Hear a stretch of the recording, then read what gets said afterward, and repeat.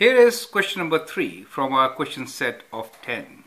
So this is an application problem where we'll take cases of interest and commissions. Dilpreet is a real estate broker. He earns 1.5% of the value of each sales that he makes.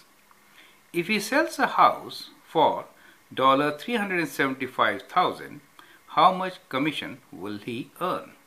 Correct? Simple, straightforward question to start with. So we say he earns 1.5% of the value. So 1.5% of this value. So we just need to calculate 1.5% of means multiply, and the amount is 375,000. Correct? Now calculate. So 1.5 over 100, you can write like this also, 1.5 over 100 times 375,000, correct? Use your calculator and get the answer. So what we get here is 1.5 times 375,000 divided by 100, and you get 5625, and the answer is 5625, correct? So that is the amount. So therefore we can write down the answer, and that is equals to, he earns a commission of dollars, you have to write the complete sentence, 5,625, correct? That is the answer. Now that is another question which is similar kind, that is, calculate the interest earned on $1,500 invested for a year at 5% simple interest. So simple interest means you'll earn 5% on the amount invested.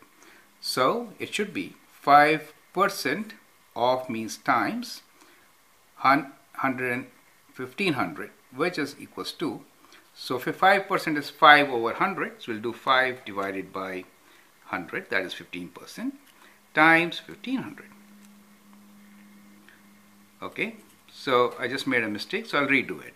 So it is 5%, which is 5 divided by 100 times 1,500, which is equals to 75. So we get $75 as our answer, right? So that is how we do interest and commission questions.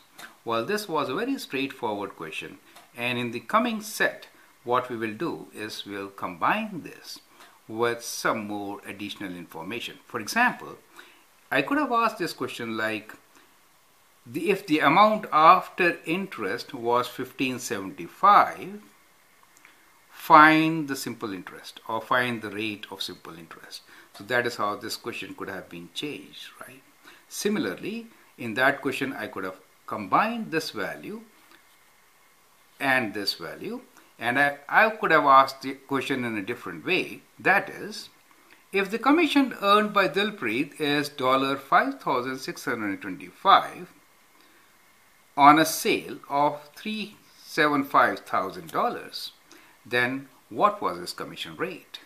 So that is another way of looking into the same question, and you should look into this question from that angle also. So redesign your question and work on it, and in the next set you will get slightly more complicated. We'll move on to level 2 questions on percent. Thank you.